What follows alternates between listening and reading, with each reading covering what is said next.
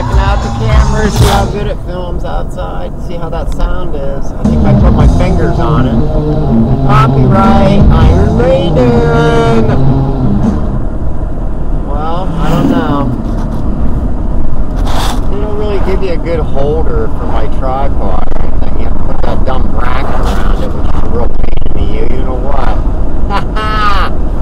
So anyway, I don't know what it's going to look like. I thought the color looks a little dim, but maybe, you know, probably with the right program, which I still have not got any feedback from this company telling me why my camera is not on the download list.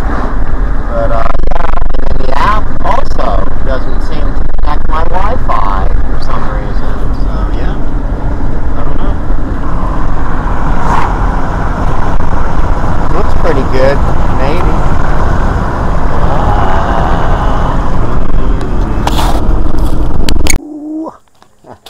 Trying out my camera some more, babe. My camera. I was going to show you some stuff I got today at Goodwill. I only got two things, so I don't know why I'm talking about stuff.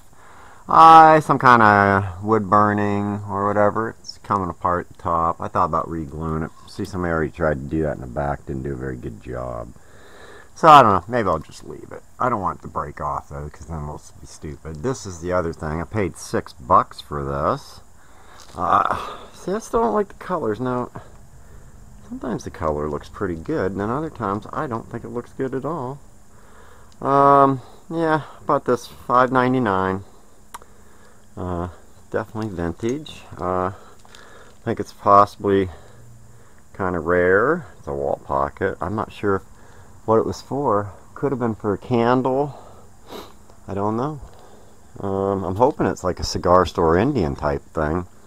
I've been trying to stay away from any of this stuff that might be insensitive, but this guy is so fantastic looking. It'd be nice to use a couple $100 Indian head, but no marks on it.